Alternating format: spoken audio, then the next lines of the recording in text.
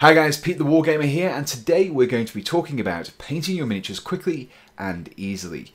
There's nothing worse than having a fully assembled army on the table, which is just a horde of grey plastic, but unfortunately painting miniatures to a good standard can often be time consuming, and not everyone has that time to invest in their miniatures. But there are a number of different shortcuts that you can take for making sure that your miniatures are still painted, but also still look pretty good on the tabletop as well. Now in this video we're going to be focusing mainly on Space Marines, but I will maybe explore different units and different miniatures in future videos. So let's get started.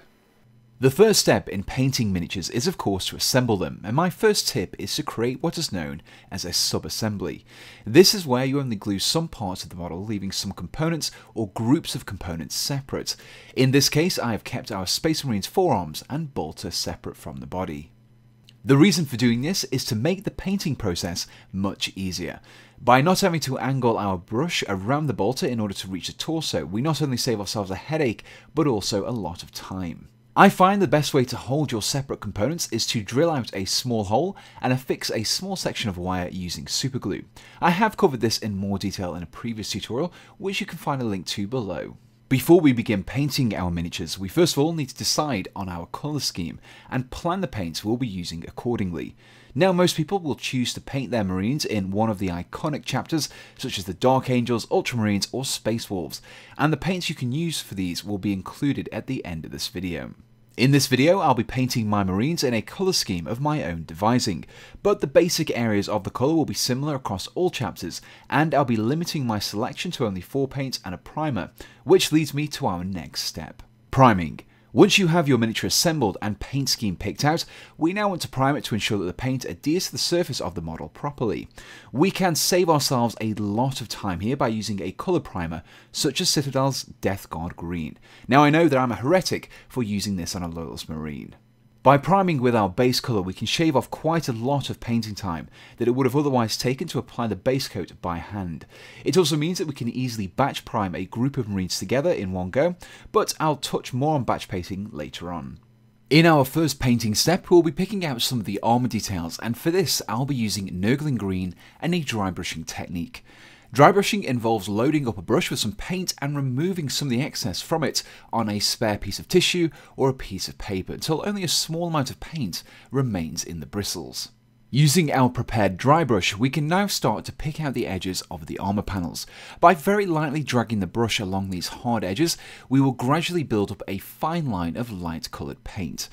By making the edges lighter, they will stand out more, which will not only help to improve the level of detail in the miniature, but also gives us a slightly more realistic appearance as light would reflect off of these edges.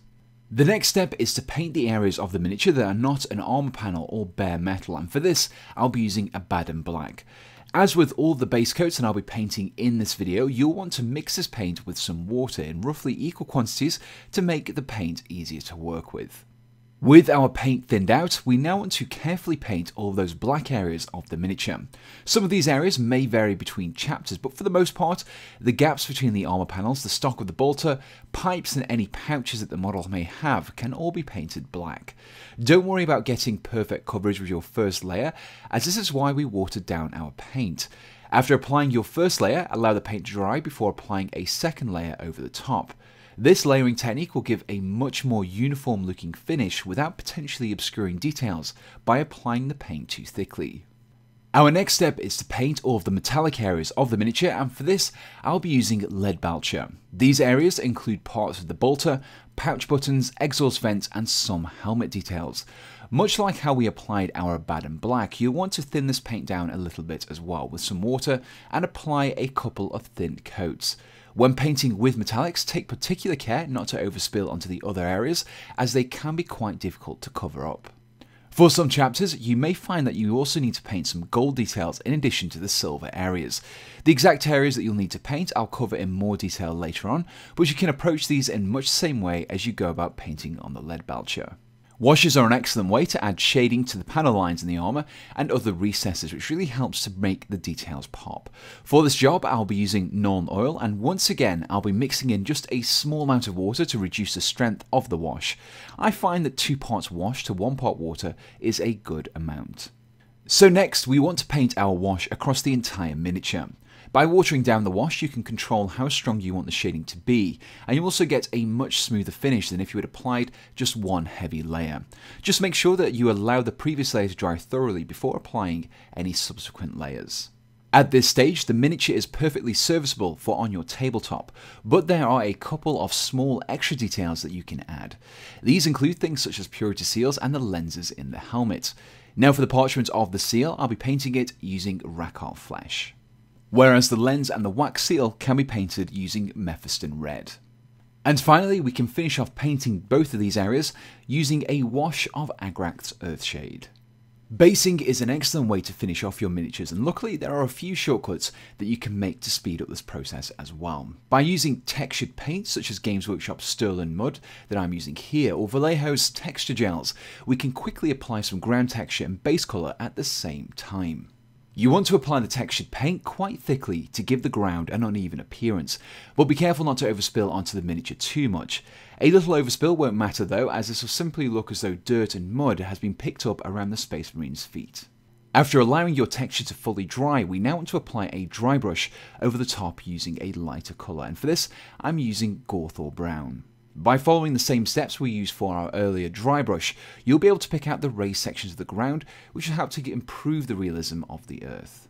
With our dry brush completed, we now want to apply a wash over the base, using a dark colour such as Agrax's Earthshade, which I'm using here, or alternatively Nuln Oil. This wash will give us some darker shading in the recesses and make the base look much more detailed. The final step is to neaten up the lip of the base by painting it with a single colour. I personally use Abaddon Black, but many people use various other browns. This will help to finish off the miniature by covering up any overspills that may have happened during painting. And here we have our finished Space Marine. You can find a full list of all the paints that I've used in this video in the description below. And now, as promised, let's cover which alternative paints you can use for the other main Space Marine chapters. For the Blood Angels, prime using Mephiston Red, dry brush using Fire Dragon Bright, paint the details and the weapon stock using Abaddon Black, before painting the metallic areas using Lead Belcher. Finish off with a wash of Nuln Oil over the whole miniature. For the Ultramarines, prime using Macragge Blue, dry brush the edges with Fimrizian Grey and paint the bolter stock, pouches and areas between the armour using Abaddon Black. We are adding in an extra step here by painting the chest details and shoulder pad trim using Retributor armour. However, you can use Lead Belcher for the rest of the silver areas. Finish off with a wash of Nuln Oil. For the Dark Angels, prime with Caliban Green and dry brush the edges using Warpstone Glow before tackling the various details with Abaddon Black. Apply a base coat of Lead Belcher over the metal areas before finishing off with a Nuln Oil wash. To paint the Imperial Fists, start off by priming with Avalon Sunset and dry brush the edges using Dawn Yellow. Tackle the details as usual with Abaddon Black and Lead Belcher, before finishing off using a Nuln Oil wash over the silver and black areas, but use a Seraphim Sepia wash over the yellow armour instead. And so that covers some of the main chapters that you can paint by using a spray primer. Now I just want to say a big thank you to Alchemists Workshops, who have sponsored this video by providing the miniature used in this video. I'll include a link to their store in the description below and also on screen now, where you can find up to 20% off the RRP for Games Workshop products. And so that concludes this video on painting your miniatures quickly and easily.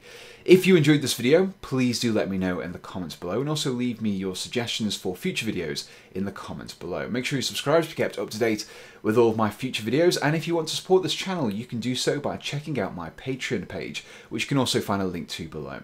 So the only thing left to say is thanks for watching, and goodbye.